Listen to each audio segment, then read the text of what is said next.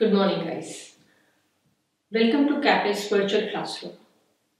In today's session, we'll understand certain adjustment, what we call accrual and prepayments. By now, you understand what is the concept of accrual. But let's just revise once again. Accrual is a concept which says that all income and expenses which belongs to that particular period should be recorded in that period only. No matter whether you have received in cash or not, no matter whether you have paid in cash or not. So basically, accrual and matching principle says, regardless of the cash receipts and payment, if expenses and income belongs to that particular period, recorded in that period. That concept is called accrual concept. If we follow this accrual concept, there will be certain adjustment which we call accrued income and accrued expenses. So let's understand in today's session how accrued income concept works. Let me give a hypothetical situation. You are working in a company. You are supposed to get your salary on last working day of the month. But unfortunately, your company did not pay you on that day. Another day, another 2 days. There were some bank holidays and some other holidays. So by the time you got your salary, that was 5th of next month. We will be closing our books on the last working day of the month. So what will be the entry an employee will be making in his books when the salary was due, not received? So let's make an entry in the books of employee. The employee will be making an entry.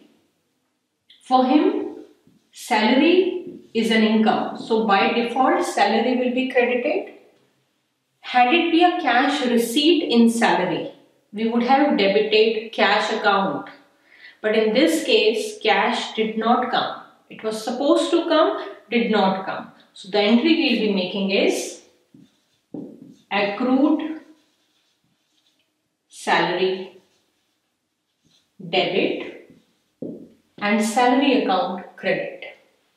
What is the nature of this accrued salary? It's an income which was due, not received. It is a current asset for us. Very soon, your employer will be making this payment. That's how it becomes a current asset for us.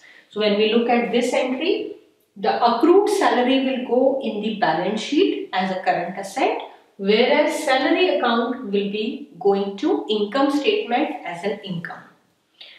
Following my accrual principle where we say, whether the income has been received in cash or not, we still book in our books. Salary will be credited by the same amount whether you received in cash or you have not received in cash. I hope we are clear with this concept of accrued income. So that was the first entry which we made on the last working day of the month when the salary was due but not received. The next entry, what will be the entry when 5th of next month we will be receiving the cash? Now, cash will be debited because we have already received it now. And what will be credited? Yes, you are right. It is accrued salary will be credited. So with this entry, the heading called accrued salary will be removed from our books. It no longer exists as a current asset because it already been realized in cash.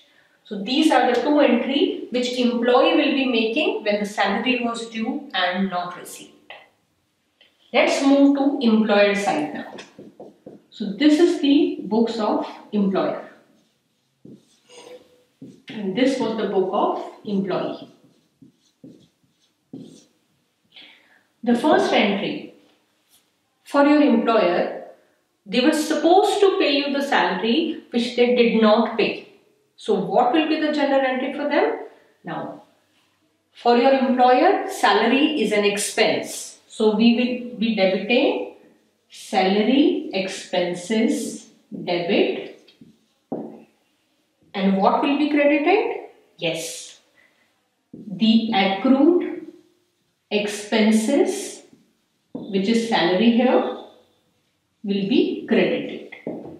In this case, for your employer, the salary was current liability.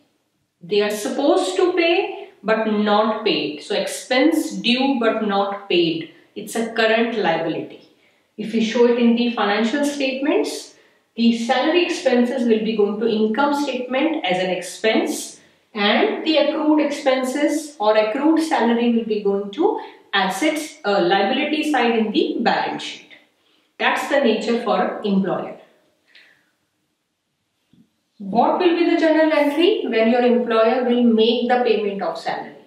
Now this time my accrued expense will be debited because I am releasing my current liability, and cash account will be credited because cash is going out for employer. This is how we make journal entry for accrued. Now quick recap. Salary due not received for employee. The entry will be accrued salary account debit, salary account credit. Salary is an income for employee and accrued salary is a current asset for employee. The moment you receive the salary, cash will be debited because we debit what comes in, and accrued salary, which was current asset, will be credited to remove it from the books. The counter entry in the books of employer will be salary expense will be debited because for employer salary is an expense, and accrued expense will be credited because for them it is a current liability. The second entry, when the employer will be making the payment, accrued expense will be debited and cash account will be credited. So this is how we make entry for accrued incomes and expenses. I'm sure by now you are clear about the concept of accrual.